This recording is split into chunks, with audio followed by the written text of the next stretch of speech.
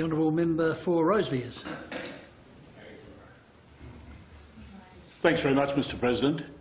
I spoke in my special interest speech at this time last week about the problem of Wombat Mange in Tasmania and how it was being tackled in one small community in my electorate. But of course the problem and the cure is much bigger than that.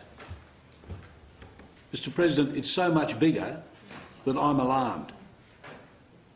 The problem of Wombat Mange and the declining population of this tourism icon, a very appealing Tasmanian creature, you must admit, could be worse than the Tasmanian Devil facial tumour disease.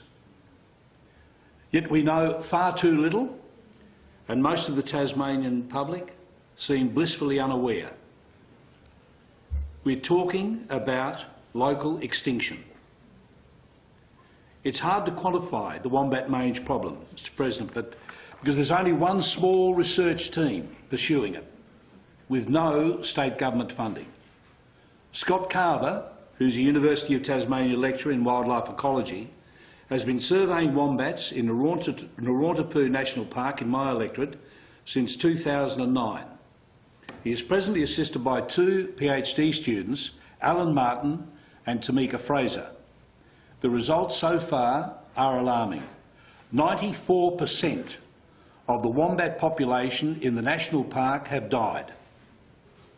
That's in Narantapoo alone.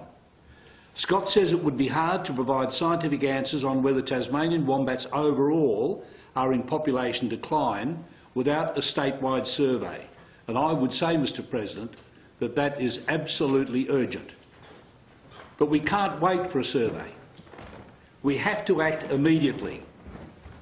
The community effort at Kelso, of which I spoke of last week, with its ingenious pole and scoop installations to administer treatment, could well be a model for similar action throughout the state. Community projects that start with the grassroots and work upwards are almost always more effective than top-down action. But they do need some support and funding, and that obviously needs to come from the government. And as I mentioned last week, I was pleased that the leader has been to meet with that group in Kelso and spoke with them about that circumstance. The Tasmanian Wildlife Rehabilitation Council is the ideal body to coordinate a statewide expansion of this battle against sarcoptic mange. A member of the Kelso community effort, John Harris, has outlined to me how the mange project could be expanded. Establish a body to take on the statewide project. Promote public awareness in all areas where Wombat Mange is identified. Record the locations and ensure appropriate paperwork shows treatment zones and numbers. Train volunteers in pole and scoop installations. Ask councils and schools and the TFGA to become involved. Then install, treat, monitor and report.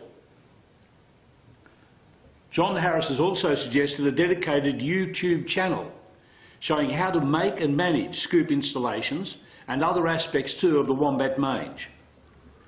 The Tasmanian Wildlife Rehabilitation Council, Mr President, says while there has been no government funding provided, nor survey data sought by authorities as to the impact of mange on wombats, anecdotally, tourists are appalled at the suffering that they see on travelling around Tasmania. Could this terrible problem in Narantapoo National Park be duplicated statewide? Might be a question you'd ask. Well, the Council says there is evidence of widespread infestation, wombat suffering and fatality in the northeast of the state, the east and the south of the state, through the Midlands, in and around Cradle Mountain and Lake St Clair National Parks, the Burnie hinterland and on Flinders Island. I mentioned most of my electorate, the Honourable Member. Most of your electorate. It's a cause for concern. It is. I did mention Cradle Mountain, Mr President, at the start of the overland track near Ronnie's Creek. There are numerous wombats there, which are very popular with tourists.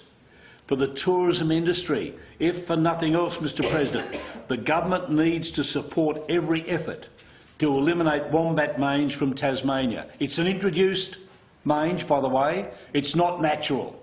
People say, oh, it's natural. No, it's not. But the government must act now to stop this suffering.